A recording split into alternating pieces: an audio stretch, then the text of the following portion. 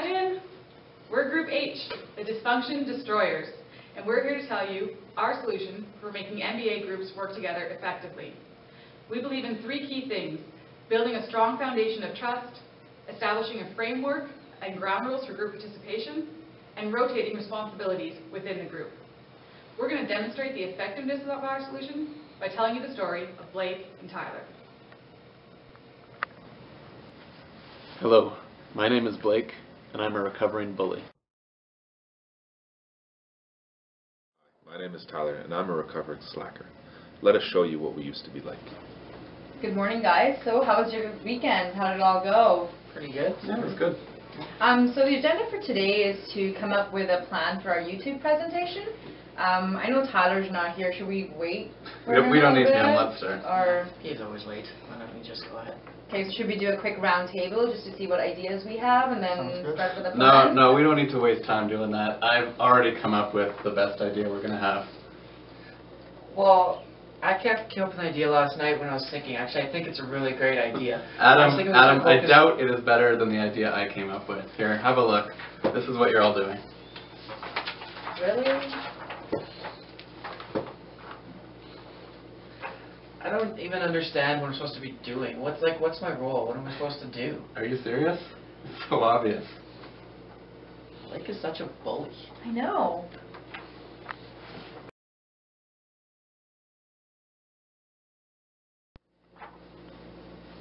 Hi all, what did I miss? Here's the plan, Tyler. Oh, thank you, Blake. So for this thing to work, I need to get information from Tyler first. Tyler, would you be able to finish that tonight? No, the Bachelor's on tonight. Well, when do you think you can finish it? Hard to say, can't really tell you. I guess I'll just do it myself then. I'll just have to miss taking my son to the movies tonight, but whatever. Good call. I like that idea. I'm really worried with the way we're going. We're not going to get our presentation done on time. The deadlines don't make any sense, and the way you want it done, we're not going to be able to finish it. Is this really the best plan for the group? I think you're wrong. Just look at it again. I hate this group. Blake and Tyler had been part of other MBA groups who tried to deal with their bad behavior in many ways. They tried ignoring them, confronting them, and telling on them. None of these worked. Their attitudes didn't change until they joined the Dysfunction Destroyers. The group knew they'd need effective alternatives so they could work together to achieve their goals.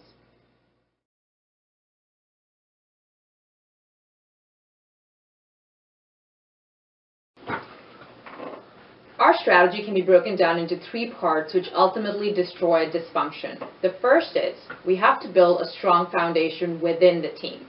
We believe that trust can be built by being vulnerable, openly sharing mistakes and weaknesses, or in just being human. Constructive criticism is the healthiest form of discussion, and we have to remember that it is this passionate discussion that generates great ideas.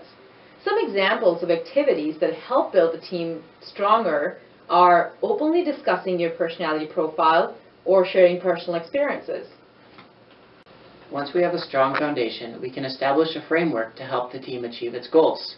We set ground rules, create a distribution of tasks and roles in the group, and implement regular review sessions. These pulse checks allow us to make sure we're meeting deadlines and that individual and group goals are being met. The third strategy we use to destroy dysfunction is to have each team member take a turn leading the group through a project.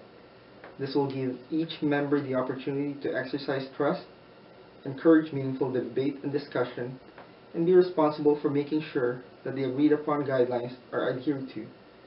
Everyone benefits from this exercise. They get to experience being in each other's shoes.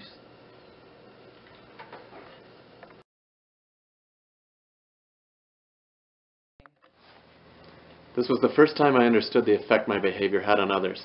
I saw that everyone has a valuable contribution to make, and I learned what it meant to be part of a team. I'm now on my way to recovery. I learned the negative effects of my actions on the team. Using the group's framework, which emphasized trust, respect, and meeting commitments, I realized that everyone had to pull their own weight. I hope to never repeat my actions again. I'll probably start tomorrow.